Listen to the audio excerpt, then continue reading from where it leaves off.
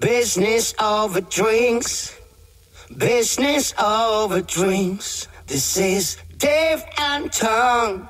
This is business over drinks. Hey everybody, welcome to another episode of Business Over Drinks. My name is Teng and I'm dialing in from Singapore. Hello, my name is David. I'm calling in from Brisbane, Australia, Queensland. And we're here with a very special mate and guest tonight. What time is it? 6 p.m.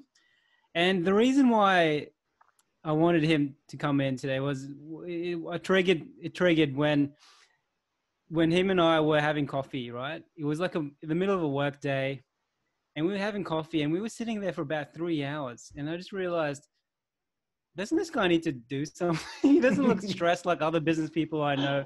He doesn't look stressed like other employees I know. He wasn't constantly checking his emails. He wasn't biased. But this guy, I think he's given me permission to say in terms of income, coming to him is at least 6 figures. And he's not part of some Amazon course. We're not selling a course today. He's a legitimate business person, but he's a solopreneur. I think that's the term for it. He's not aiming to be like a Steve Jobs. At this point, you can disagree with me later if you are, but he's happy just to be by himself. He's 29 years old, right? And in my industry, like let's say marketing, to get to 6 figures, let's say you wanted to be an employee, you'd have to work several years to get there. You have to work your way up to management or director level to get that level. And you probably have to kiss a lot of ass. You have to kneel down a lot to get to that level, right? But he's managed to do he's managed to do it on his own. And that just impressed the hell out of me. And we had coffee for ages. And he's the most chilled out guy. Probably the only business person I know who's not high octane, who's not extremely stressed or depressed or worried. And I don't know how he's doing it. So hopefully we'll find out in this podcast. So he is a founder, CEO, whatever, of One Take Films. His name is Lyndon Wan, 29 years old. Hopefully you guys will learn a lot from him. So welcome to the show, Lyndon. How you doing? Hey mate, thanks for inviting me on the show. Hey Terence, how you going?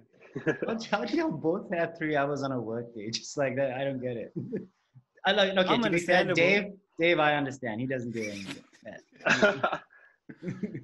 But yeah, no, Lyndon, that's fascinating. It's good to meet you, man. I'm looking forward to this conversation.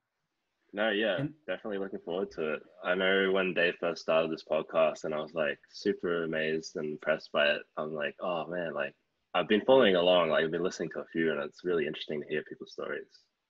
No, I really that's appreciate really your nice, feedback, man. man. Thanks, man. I appreciate that. We get really bad feedback usually. People just saying just really personal insults. It's not even just about the podcast, it's just about us. We hate you, stuff like that. So this is great.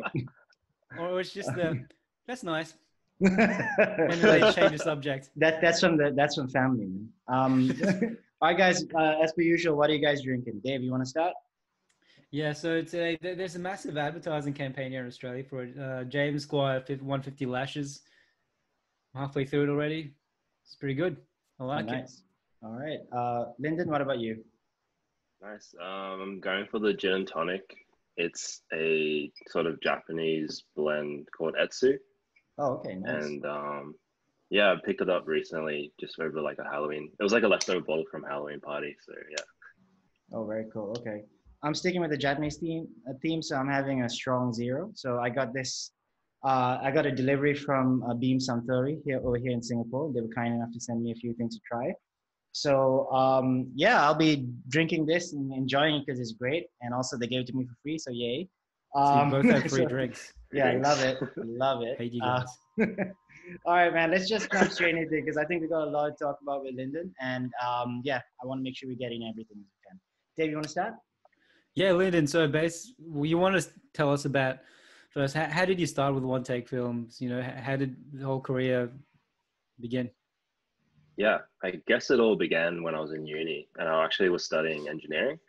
And at the time, like film photos was just a hobby for me. And I had the opportunity to create a project for a friend who was a real estate agent at the time. And I basically pitched to him, hey, like video for real estate right now is not a big thing, but I've seen it done and I'm just wanting, can I have a shot? Like, can you give me a go? And then I did. And then as soon as I made that video of his entire office, they were really interested in what I was doing. And then that was sort of my first client. And I guess at the time, like I didn't really think that it could be a career slash business. It was just like money on the side, and I was happy with that since I was still studying at uni.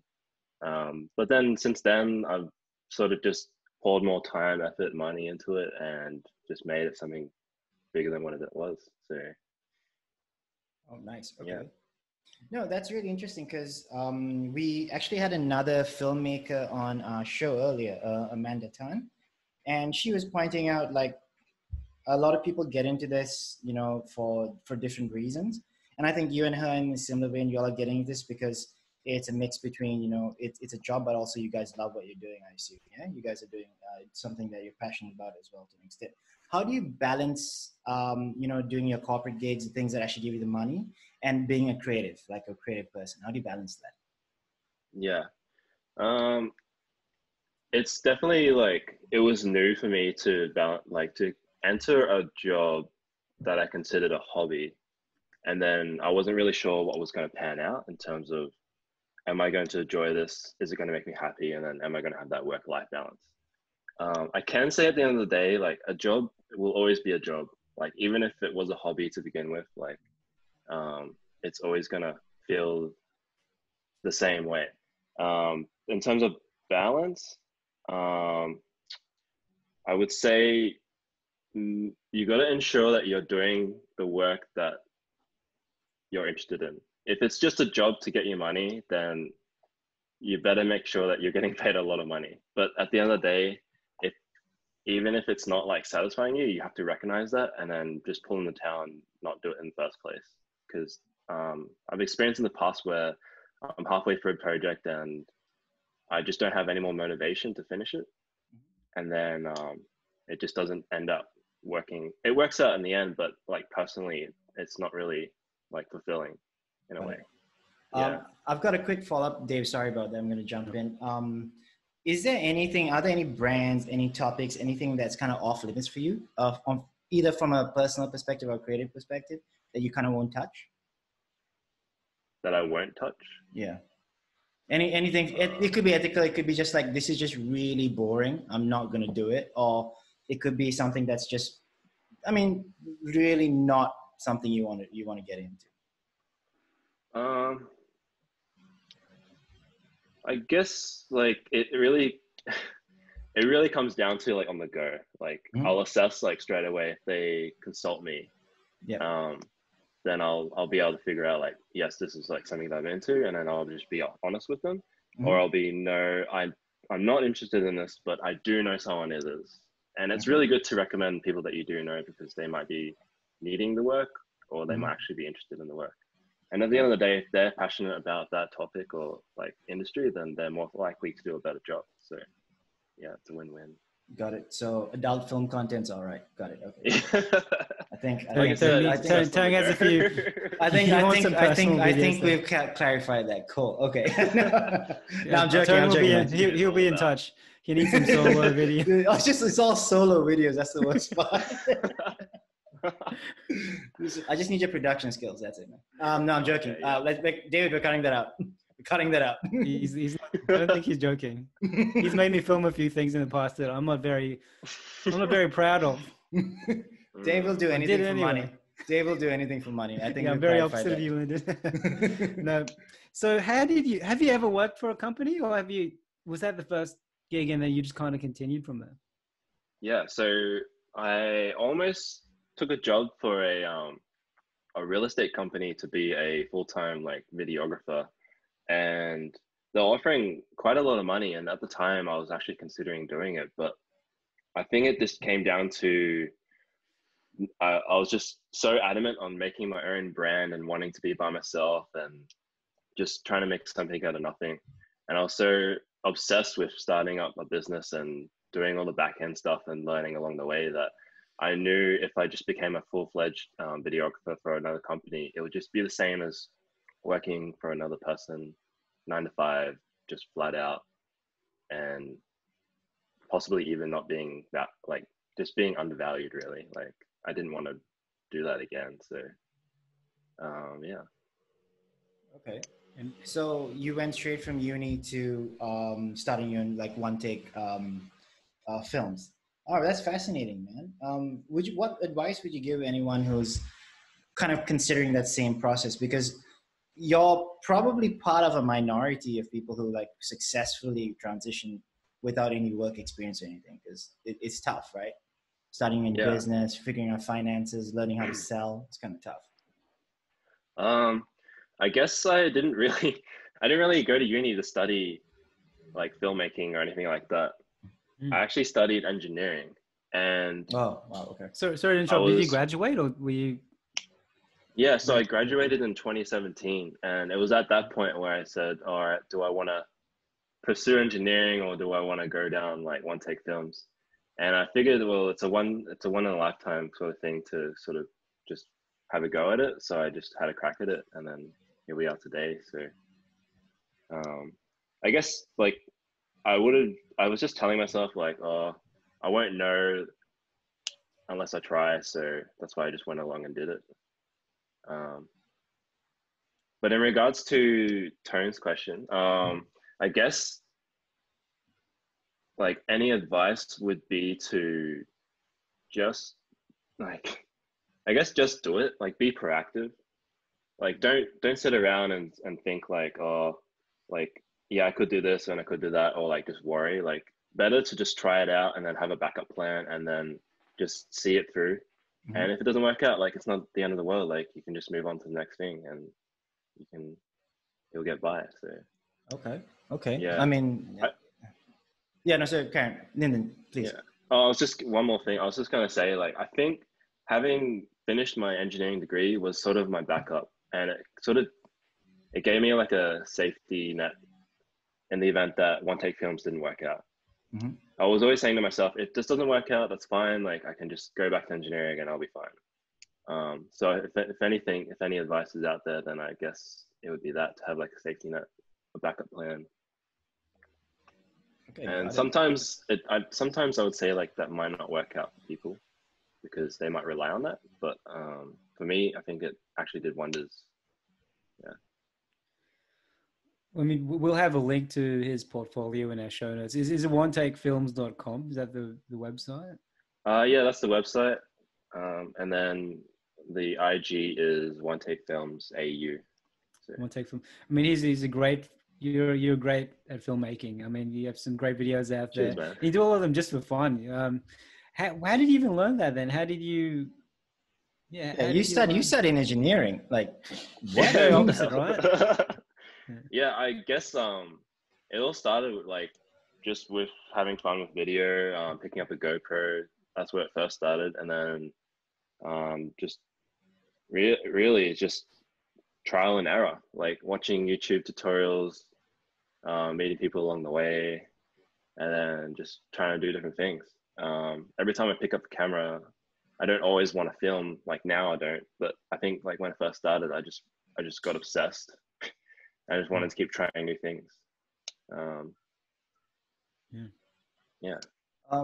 So, okay, I've got a question, right? Because I love asking people this, especially like you're a solopreneur, right? In this sense, like what's the one biggest misconception that your clients have?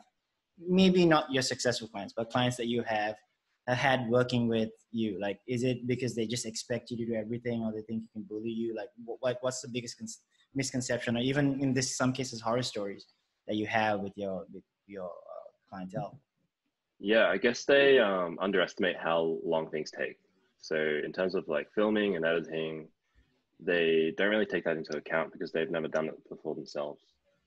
Working with clients that have like even an interest in editing video or anything like that, they know how long like things take. So they're more lenient on, asking for more money or like just the initial quote to begin with. They're more understandable. But for the ones that don't understand that, or they've worked with maybe people who are willing to do the work for free in the past, they're a little bit they're more harder to convince, I guess. So yeah. Yeah. Has anyone ever asked you like to do a project for exposure? Like, because that All the apparently is time. like, yeah. I heard so many people complain about that, man. Yeah. It's the number one thing that a lot of filmmakers, I guess, talk about is exposure money.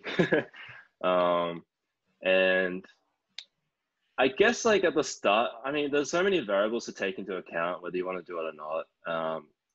My personal opinion on the topic is probably it's killing the industry. Like if you are doing work for exposure, like it's not good for everyone in on our end at least, and it's making it difficult to convince clients that like us filmmakers are worthwhile like working with and paying money. So yeah. But yeah, I have come across my fair share of I will pay you in exposure. Like, and Oh man. yeah. Yeah, that I've heard is like one of the biggest issues with the creative industry. Musicians, filmmakers, anyone is they're like, the reason you're doing this for free is because we give you it's an incalculable amount of exposure. And people like just eating exposures is like it doesn't make sense. Is there value in working for exposure at all, or would you completely say it shouldn't? It's like being an intern, right? You work for free or for very little, but then it helps develop your career in the future, right? Dave and I've had this argument before, man. They're like, don't fall in this trap. Dave's just like, oh, interns work for free. Like, don't pay people.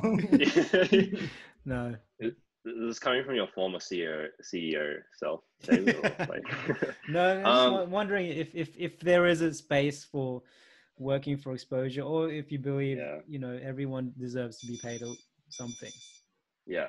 Well, like I said before, it comes back to the variables on like the negotiation. Like if they are a high value client or they have like a big following, then maybe it might do your company good or your business or brand or yourself. Because at the end of the day, like if you think that, yes, if I do this video and it's going to help me get more clients and they're going to see how good my work is, then yeah, I'll do this one off. Like, but then maybe the next time if they ask you to do it again, then you might want to reconsider. I don't know. It depends how much you value getting your content out there and whether that's a good channel for you to be exposed, so to speak. Yeah, I guess personally, I haven't come across like big enough brands to sort of want to do that on the regular. Yeah. I mean, if you're big enough, you can afford to pay people as well. So you kind of don't need to sell you to buy things. That's exactly right. Yeah. So that's where you fall into the trap of, or am I just like helping this company get really good content for, and then not really much for your end. Like, I don't know. There's no return on your investment basically. But I understand what you mean though, because it's driving down the price and then it's making it hard to make a living as a filmmaker if everyone is doing it for nothing, right? Yeah, 100%. Yeah. Because their response will always be, oh, nah, like they might not say it to your face, but they're saying it out loud. They're going to be like, oh, we'll just find someone else that will do it for free. It will be fine. Yeah. Because at the end of the day, these days on Instagram and Facebook, they're just after like really short videos, like short, like clips. And I think like, there's quite a lot of people out there that would be willing to do it for free just so that they can get that plug or whatever. Yeah.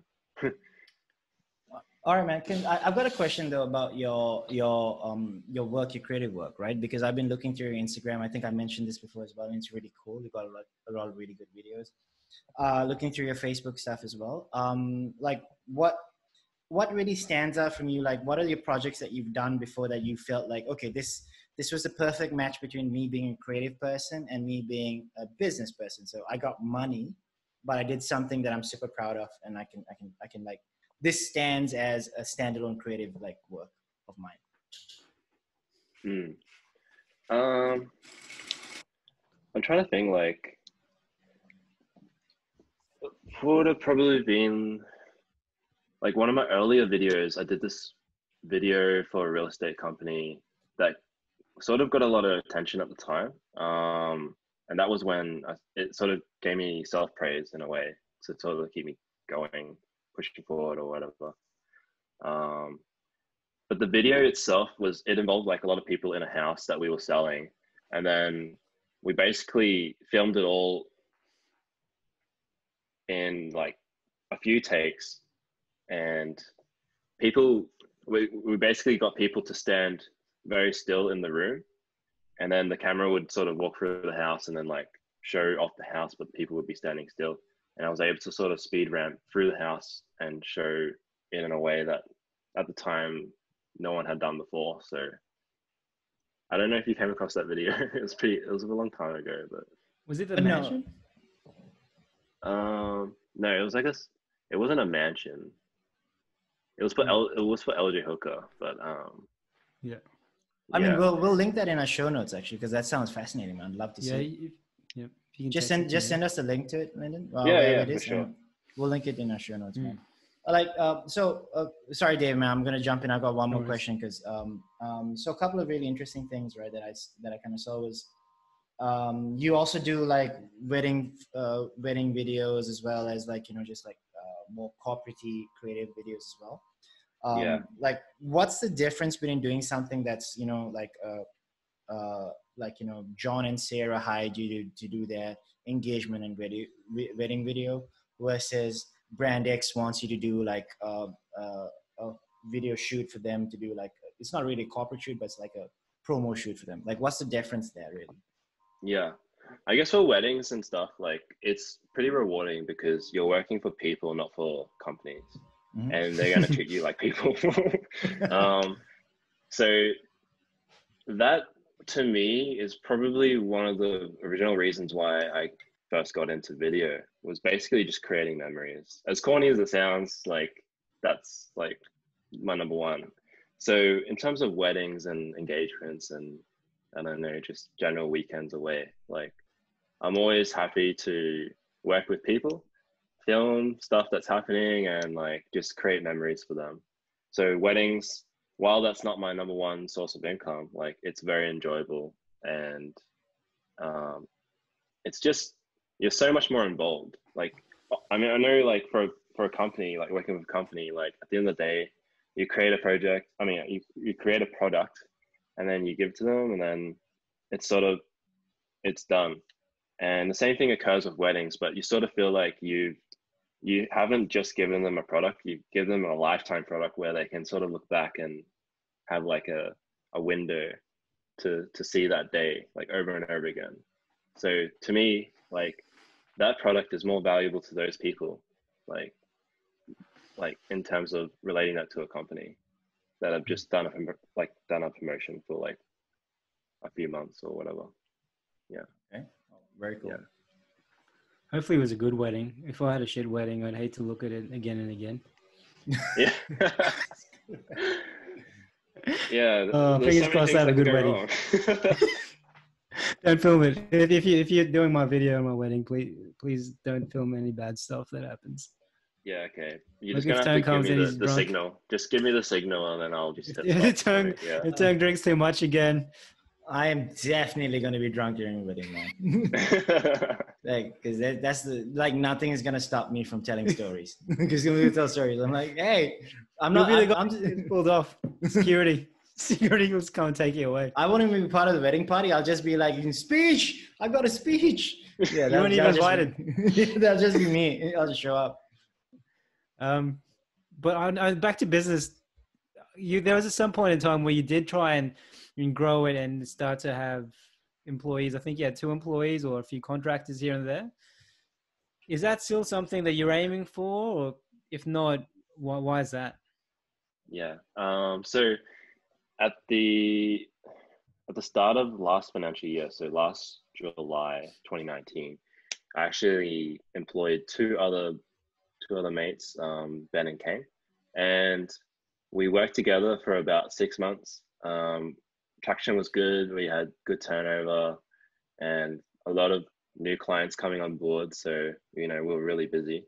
I learned a lot along the way, having employees, switching to like a proper company, PTY Ltd, and setting up like all of the salaries and stuff like that. So a lot was learned.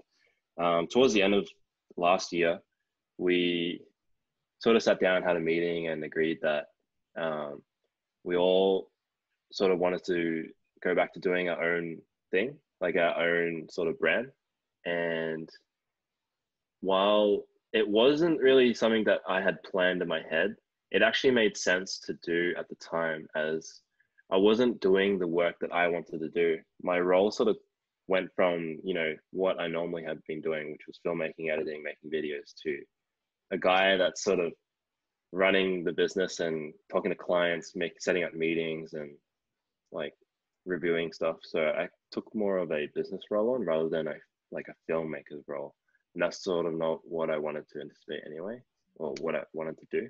So at the end of last year, we sort of split up.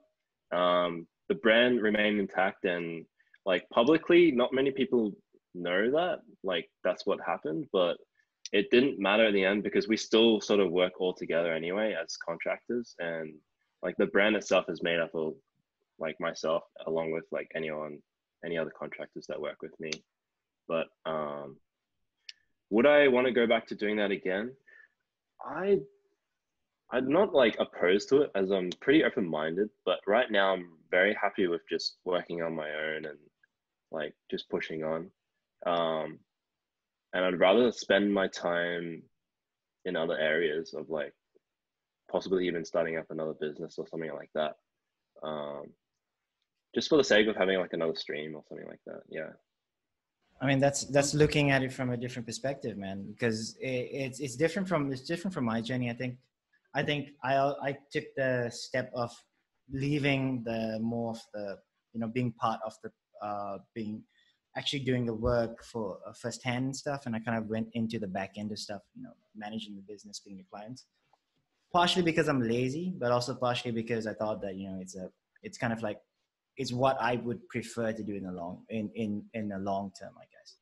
So I mean, it's interesting, right? It's different perspectives of the same thing. I think you and I have the same view, right? You want to do something, you want to build something, you want to grow a brand, like make it into something that you can be proud of. I'm excluding Dave from this on purpose because he doesn't have that. He doesn't care. Dave just says, as long as I have money for beer, that's basically his life. Hopefully we'll start getting free beer. Yeah, man. No, you won't. But yeah, no, but interestingly, right? Just a little segue, because one thing I really want to point out on this podcast is the fact that we want to give people a wider range of views, because while I may not follow your view, Lyndon, I respect it. And I think it's really cool that the fact that you're really successful with it.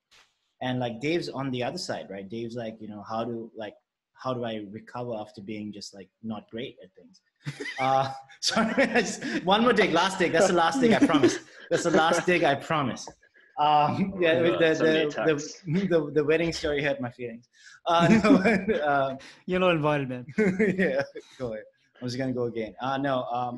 So like in that case, right? Maybe you can tell me like, what are some of the biggest challenges you face, kind of like growing a business from zero, right? Where you started to like, you know, 6 figures a year now.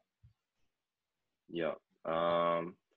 Biggest challenges would just be learning from scratch, something that you weren't taught. So I guess you're holding yourself accountable and you're watching countless hours on YouTube videos, stuff like that. And then again, just starting a business, like I didn't really have any knowledge, so to speak, other than the people around me to sort of ask questions. So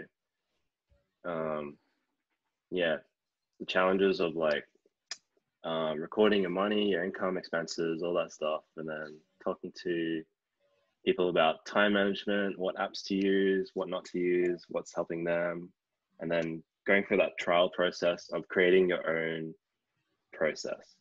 So from talking to the client, doing the work, and then delivering it, and then sending out invoices, creating that own process was probably most crucial and most difficult to make for me. But in saying that, I think that's what's helped me become successful, because the process has been enjoyable and it is efficient. So yeah. What's the dumbest thing you've bought? Like, say for example, right, when you hit your first 6 figures in the year, right? So you hit your first 100,000, right? You're like, it's all yours. That money's all yours. You don't have to give that money to anyone, right? What's the dumbest thing you bought? Dumbest thing I bought. Or the dumbest expense you've ever had? Dumbest legal? Oh, you can mention other stuff. Whatever. Legal? No, man. I don't know. I think I'm pretty good with my money. Like, I don't just go out and buy things off the bat. I usually do a lot of research. So I'm trying to think what's the most dumbest thing I bought. I'm just looking around the room, just like, This is like all equipment for you, man. Like that just makes sense. Like you're building yeah, business, no, right? yeah.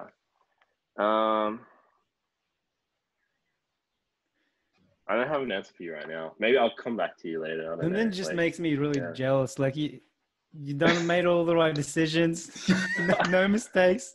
I wouldn't say I've made all the. I mean, you just don't know. I'm very. I just think about things a lot and just do the best I can. Really, like I did.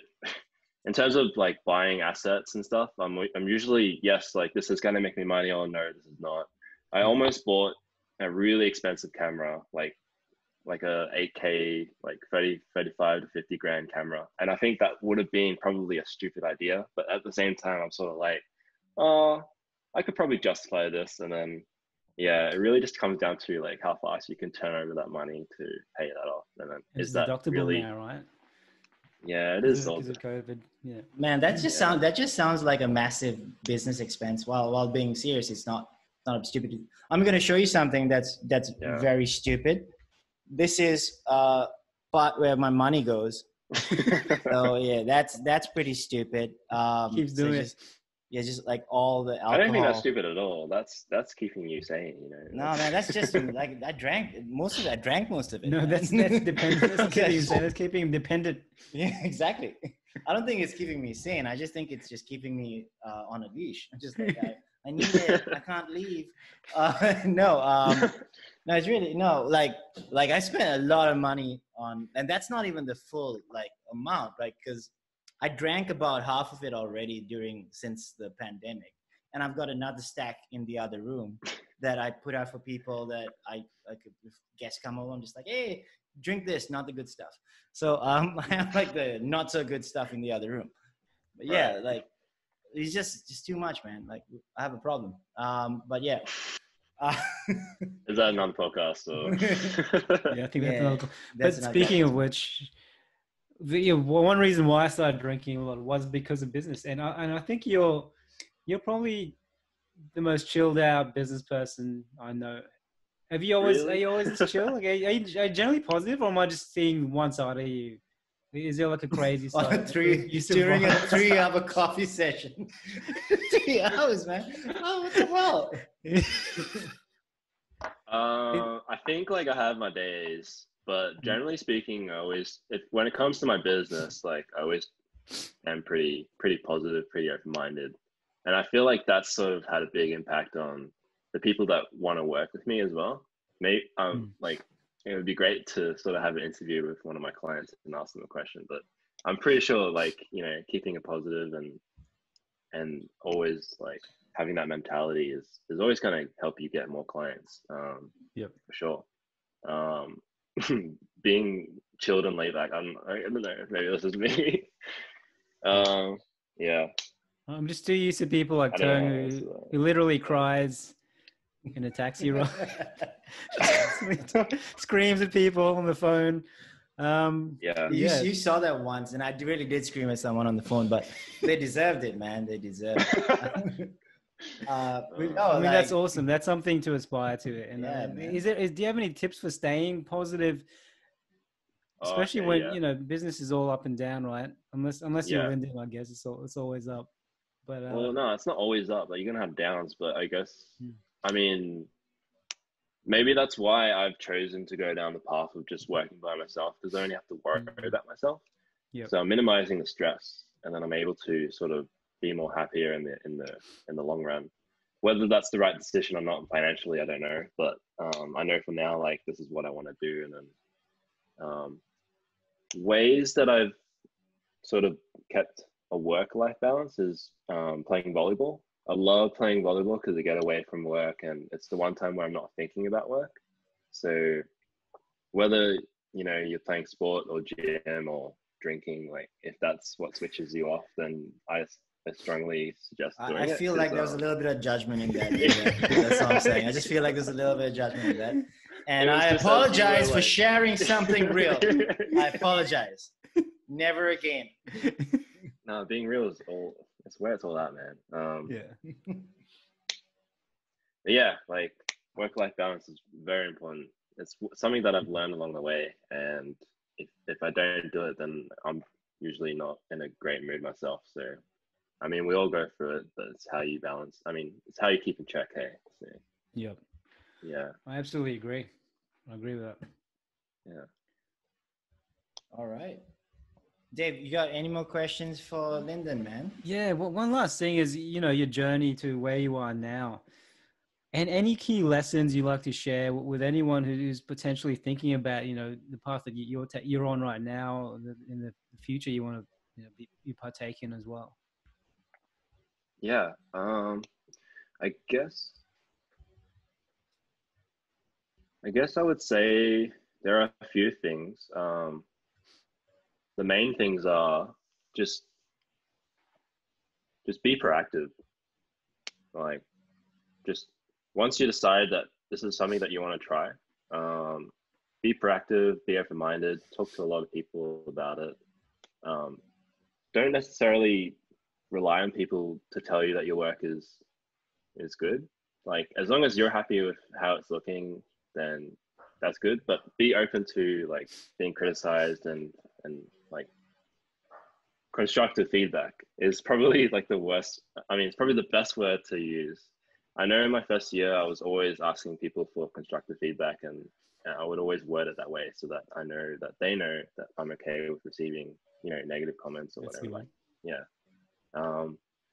But I would say now when I create things, I'm not so much looking for positive comments because I'm very happy with how things are looking, and I know like, what it should be or what it shouldn't be. And I think that's also another thing to stick by. Just trust your gut. And the other thing is probably just time management.